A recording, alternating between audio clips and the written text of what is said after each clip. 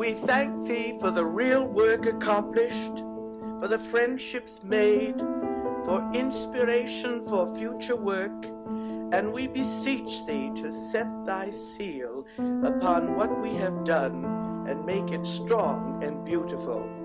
Over the years, people have asked me, how do you start a school? You just start it. You push all the buttons. I used to travel all over the country trying to fill the school. Sometimes I would even drive through the night to save the money. I wanted my children to be educated in Europe, to learn languages, to become world citizens, and seeing what happened to them, I realized the experience should be shared with other children.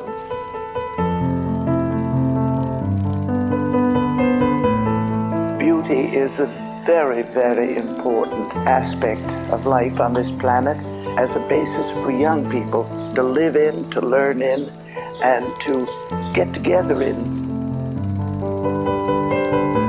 The school originally catered only to Americans who needed a strong American education in Europe, but it very rapidly became very international, which was the real reason for my establishing the school, to have young people from all over the world come and live in a community where they would be living, playing, working with each other, and come to some understanding.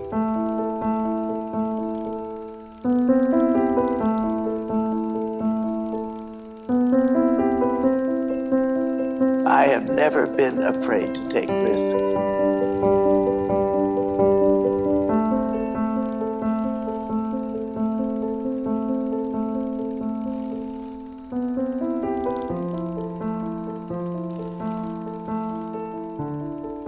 Over the last 50 years, what we have been doing, or at least attempting to do, is to create not international schools, but international human beings.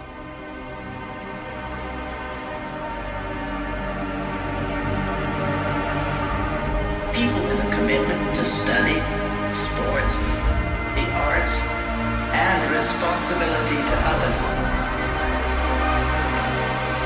Stretch them in all areas.